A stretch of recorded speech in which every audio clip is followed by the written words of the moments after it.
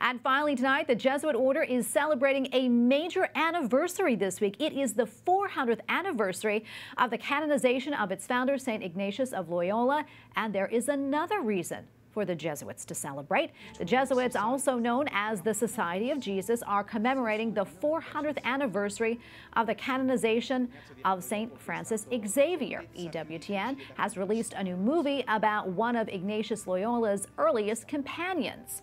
St. Francis Xavier to the Ends of the Earth was shown to Jesuits in Rome over the weekend.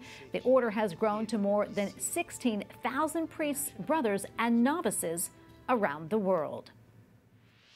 Joining us now from Rome is Andreas Thonhauser, EWTN Vatican Bureau Chief. Andreas, great to see you as always. Can you tell us more about this? Sure, and thank you, Tracy, for having me. This Saturday, we expect Pope Francis to head the celebrations of the 400-year anniversary of the canonization of St. Ignatius and of St. Francis Xavier. If his health allows, I should add. As you know, Tracy, he just had to cancel a trip to Florence last week because of severe pain in his knee. But we know that St. Ignatius is dear to the Pope, coming from the Society of Jesus himself.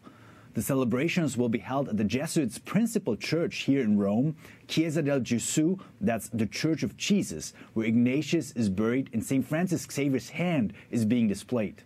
Because, by the way, his body, so the one of St. Francis Xavier, is buried in Goa, India. Only his hand was brought to Rome. And with this hand, he baptized at least 30,000 people throughout Asia. That is why he became the patron saint of missionary work. And Andreas, what will your team do to cover this anniversary? What are you planning? Well, you know that Jesus' command to bring his message of love to the ends of the earth is at the core of EWTN's calling. So we will not only cover the 400-year anniversary, but we already partnered with Christiana Video and the Jesuits to produce a fantastic docudrama on St. Francis's life. We presented it 2 days ago together with the global Jesuit leadership at Chiesa del Gesù. Many people from the Society of Jesus and from the Vatican Courier were present, including, for example, Paolo Ruffini, prefect of the Dicastery for Communication. He's in charge of all the communication activities of the Holy See. This just shows how important the person of St. Francis Xavier and his message is for the Vatican and for Pope Francis as well. And Andreas, before I let you go, what would you say is St. Francis Xavier's message for our church today? Well, first of all, I'd like to invite everyone to see for themselves, and you can watch this docudrama on EWTN free on demand online. And to answer your question, Tracy, I believe there are 3 things we can learn from this great saint.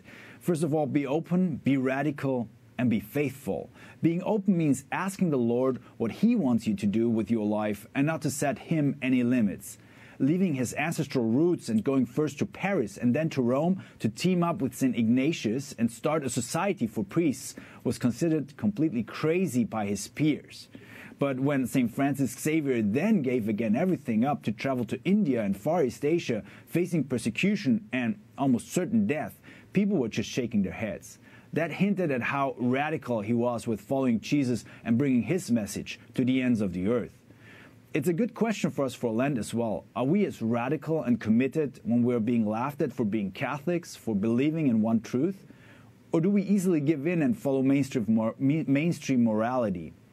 And then also faithfulness. St. Francis Xavier did the unthinkable. He baptized tens of thousands, and many millions of Catholics can trace their faith heritage back to him.